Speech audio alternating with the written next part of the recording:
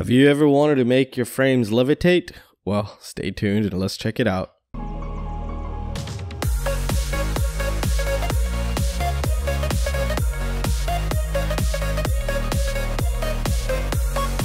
Hi guys, and welcome back to the channel. So recently I've been eyeballing, well not recently, actually 2 months ago, I was eyeballing some levitating stuff just, you know, to make things spin just for the heck of it. And it's just a nice little conversation starter.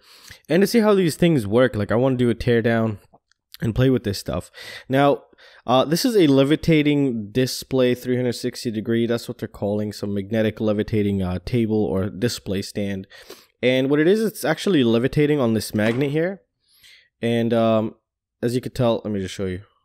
So it's pretty awesome actually. And this thing is rated for 250 grams, but I got away with putting a 350 gram quadcopter on it. So, you know, just to display a quadcopter is pretty insane. So it just takes a little practice because this is too heavy. Well, this is a perfect time to show you this. So check this out. So in here, it's running a PID controller also, like our quadcopters. Yes, a PID controller. And what you do is, when you start to place it, you don't just place it and it'll just start levitating. You have to center it first for the PID controller. It'll help you with the LEDs. So if you see here, now when it goes off, I'm too far away from this. You want all the LEDs to be on, and you want it to be, you could feel it, and then you could just let it go, and it'll levitate. You know, once you put it on, it's kind of sensitive how you put it on, but once it's on, I mean, I could be super rough with it. Not super rough with it, but I can just do crazy stuff with it. So here we go. We're gonna set this up again. The setup is pretty easy. Just once you get used to it. Right now, I'm just trying to do it in a hurry, like because I'm recording and everything for you guys. So there you go.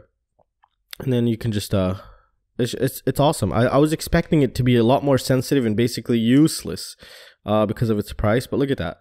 That's just, oh man, that's just so satisfying to watch. I've just been looking at this all morning. I haven't done anything. So let's try to put this heavy ass quadcopter. This is above 250 grams.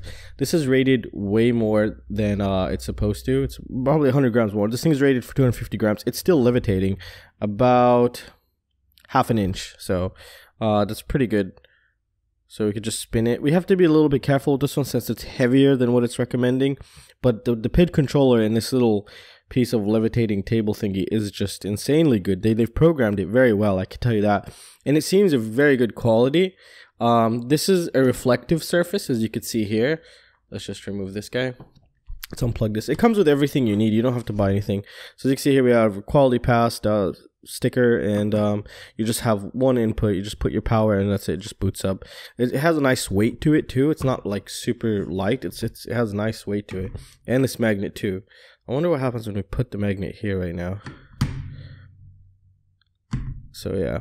So inside, the power will just, you know, loosen, you know, or just release some of the magnetic forces of these four sides right here to enable the PID control. That's what the PID control is actually controlling here, to have that thing just stay right dead center.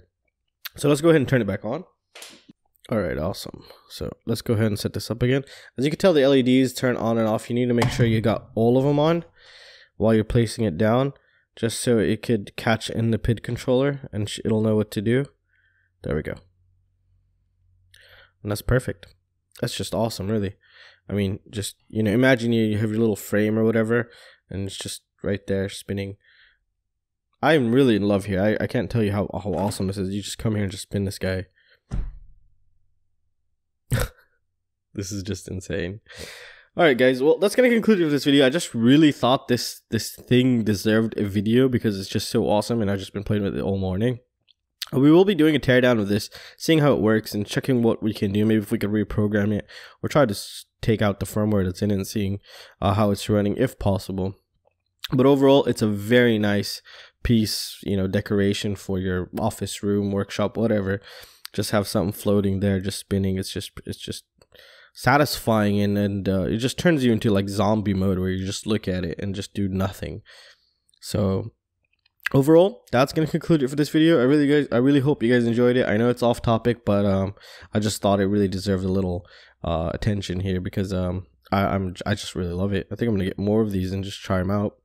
But overall, it seems to be absolutely good quality. I wish the levitating space was higher, a little bit higher. It's about an inch. It's levitating about yeah, a little bit close to an inch, about, you know, 70 to 80% of an inch it's levitating, so it's pretty good. I mean, almost an inch on the top surface here, but once you put something heavy, it'll drop down. But as you can see I could feel the PID controller working under my fingers, which is pretty insane actually.